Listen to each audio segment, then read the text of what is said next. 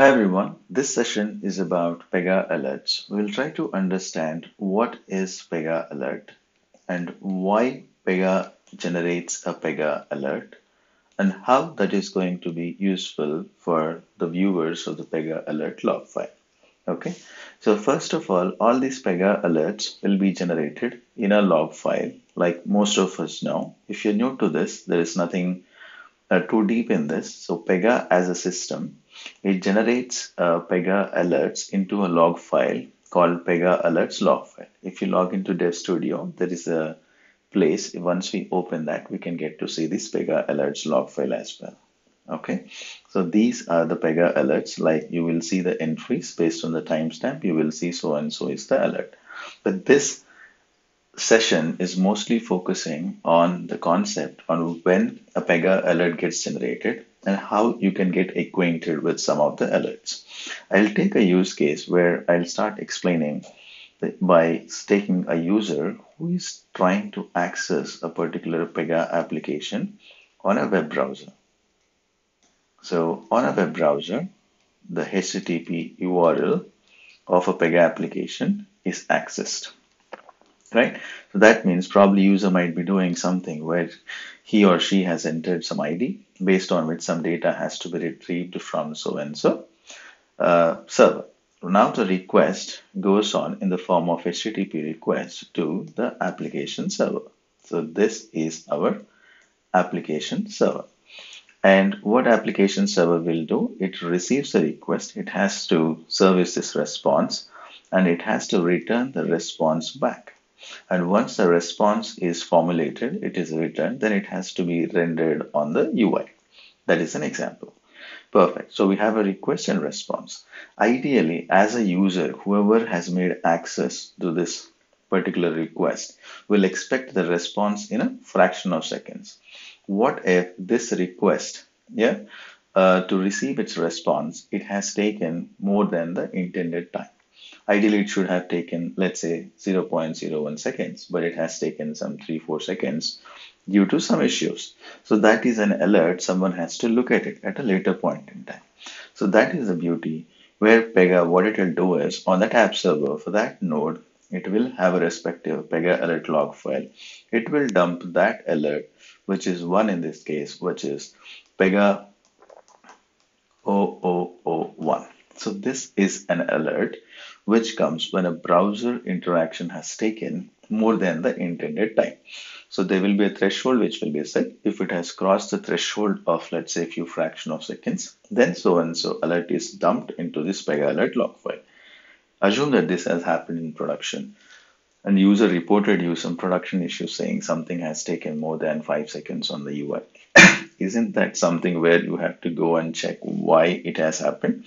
For that reason, Pega is leaving a trace for you where you as a developer or someone from your maintenance teams can go and check the log file and can get some more detail based on the timestamp and the information that is there in the alert log file, or by taking some pattern and understanding what has happened by debugging the respective log files in production. At least it left out a trace for us that something went wrong, something has crossed the threshold, and there is something we need to look at it. Very good.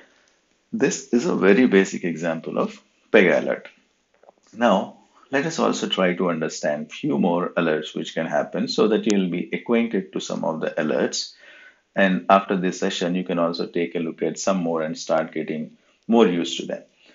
So, app server ultimately interacts with the database to get the results, right? So let's draw that picture also. So app server, whenever the request comes prior to this anyways, app server should be able to acquire the connection to the database. Agree?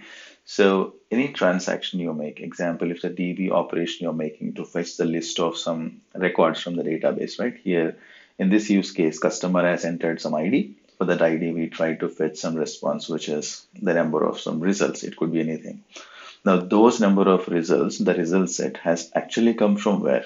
Even though I'm depicting that from app server here, that has come from the database. That means whatever the DB transaction that has happened from the server, so the query is formed, the SQL query, and it is executed, and the execution has given the result set, right?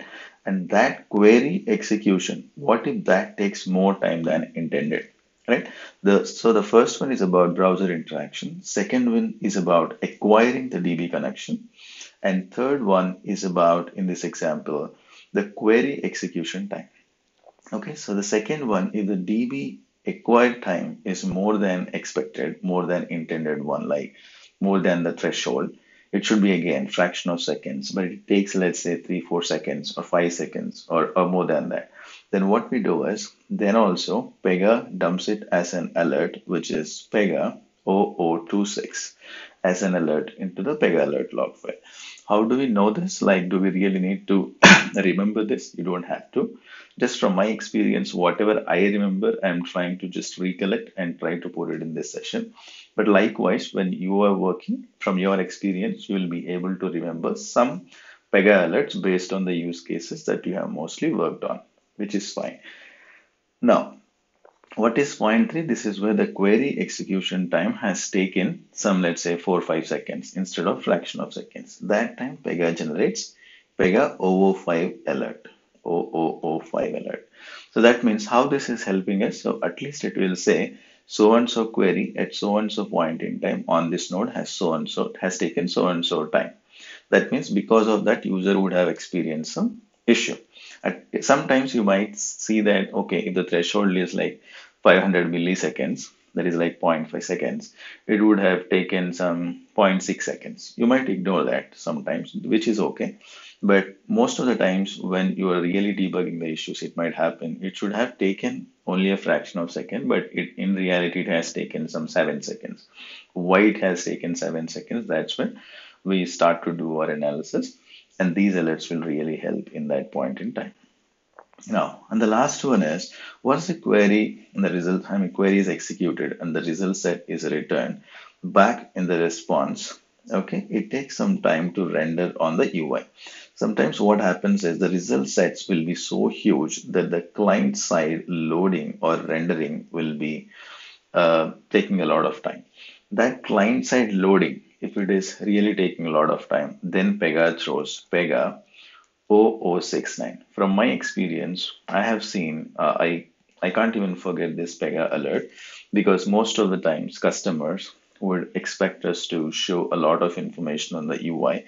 Some of the users might not like the ideas of paginations or lazy loads. So whenever such kind of exceptional scenarios happen, we have to deal with so many other aspects or approaches, right? So while we try to implement most of the best approaches, whatever possible, I have seen in my experience this client side load of the huge result set takes a lot of time. Of course, there are ways to handle it, but at least if there is a problem in the application, imagine you have not built the application, someone else have built this, and you just came and you are debugging this issue. Then if something is really not working and users are complaining when something is really so slow on the system and they hit one button and then system takes a lot of time to respond back or present with the result set, then imagine you went to this Pega alert log file and it showed to Pega 00610 at the same date time. Then you can do a root cause analysis to understand what is that result set, what is that alert, and what are the alerts prior to that which has happened. Most of the times, one alert will not give you the clue. All the alerts together will give you a story. That is the main message I want to give in this session. So don't look at the alerts one by one. Like I said, there is a story here where user came in and they started clicking on a button by entering some ID, and then the request went to app server, right? And overall then a DB connection, and then the query and the result set and rendering on the client. So this is a use case. Likewise, take the alerts, try to see the alerts from the use case point of view, then your debugging becomes easy. Okay, now you understood what is a Pega alert, any alarming situation which needs to be alerted. So Pega is leaving a trace of that in Pega alerts log file. And why is Pega alert generated? Obviously, someone has to look at that so that it won't repeat in future. Why they are frequently exceeding the thresholds? Do we really need to take a look at each and every alert? If you're taking a look at the alert, we are reviewing it. If it is fine, that's fine. But if the threshold is crossed by a large margin or by a wider margin, then we need to definitely address them. Now, how this is going to help us? There are two ways of looking at this. Now, if you are a developer, so imagine if you're doing a development for any user story, if you're tackling or if you're reviewing the alerts during the development lifecycle itself, you can definitely be able to mostly like 50 to 60% of the issues. I'm just giving some percentage from my experience. You can avoid those to arise in the production environment or in the higher environments. If there is any issue really happening in production, when we have the trace of those in Pega alerts log file, most of the times, I will say 50% of the times, from my experience again, but you can comment from your experience, that's okay. At least from my experience, most of the times, these Pega alerts log file, they will really talk about the story or the use case that particular user have done for which so and so behavior has happened. At least you will be able to give a cover story for what has happened as part of the root cause analysis in your debugging. Okay, hope this helped you to understand the basic of Pega Alert and the concept of what is a Pega Alert and why is this generated and how it can help you in your applications. Okay, thank you.